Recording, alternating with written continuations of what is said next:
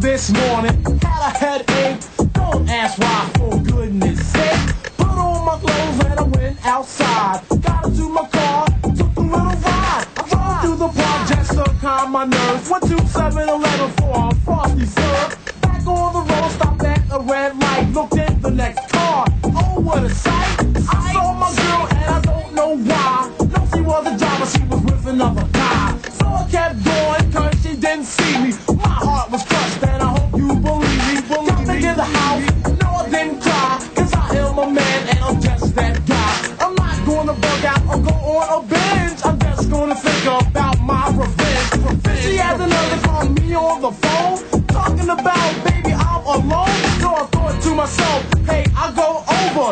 get even, man. I'll show her.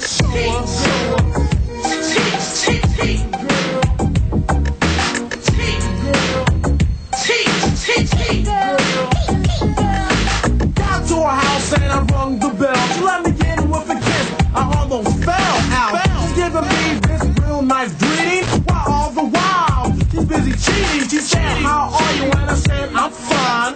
And then I added very quick, "Are you mine?" She said, "Of course." And I said, "Oh really? Man, this chick must think I'm silly."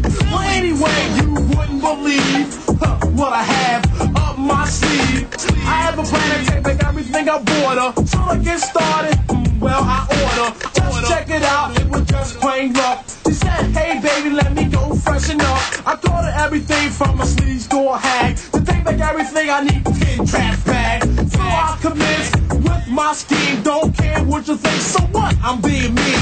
Look through her doors, search through her closets, under her bed, in her coat pockets, followed up with jewelry, clothes, man, she's done. To buy all the stuff, man, I must have been dumb.